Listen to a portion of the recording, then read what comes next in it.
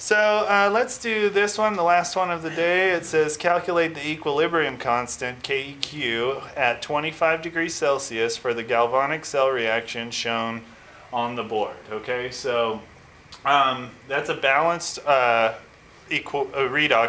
reaction in an acidic solution. Hopefully you guys can tell that. We're going to have to split this reaction up to figure out, well, what's the number of electrons transferred, okay? So how do we do this? Well, first thing I would like to do, because they don't give you too much information in this equation, or this problem, let's figure out what equation are we going to use. So we're going to use the standard cell potential equation.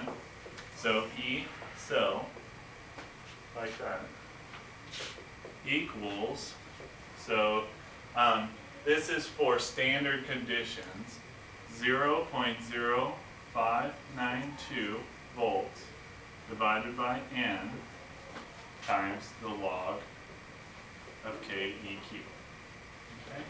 So that relates E cell, which we have up here, to KEQ, which is actually what we're looking for.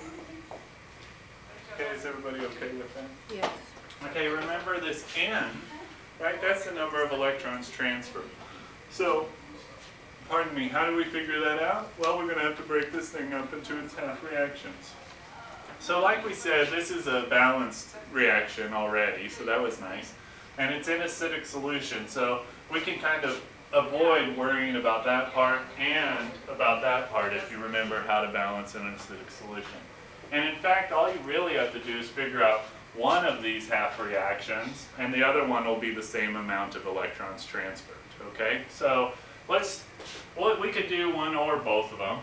Let's just do one for right now, the more obvious one. Fe5 Fe2 plus aqueous goes to 5 Fe3 plus aqueous, okay? So 5 times 3, that's 15, right? 5 times 2, that's 10. So what do we need? We need 5 electrons here, okay? So plus 5 electrons, like that. So if you did the other half reaction, you would find that we'd be adding 5 electrons here.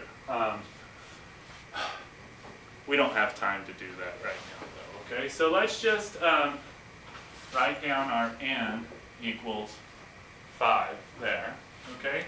So we have our E cell that's given to us up here. We have our N now. We just don't have KEQ. So let's rearrange this equation to solve for KEQ. So E cell, we'll multiply both sides by N. So standard E cell times N, like that, divided by 0.0592 volts equals the log of KEQ.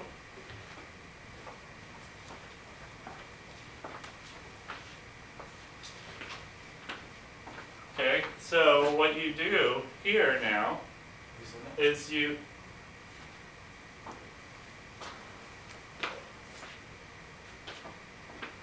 we're recording right now.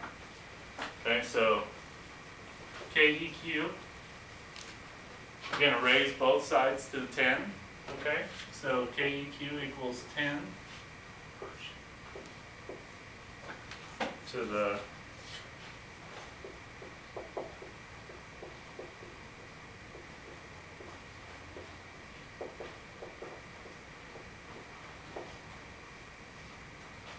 like that.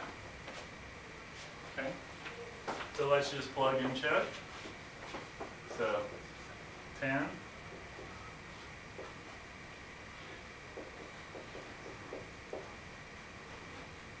times 5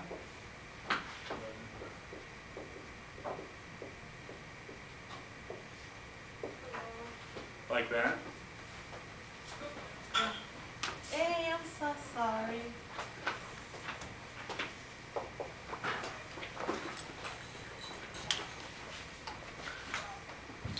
0.74 times 5 divided by 0.0592. So we get up here 62.5. So 10 to the 62.5 is going to be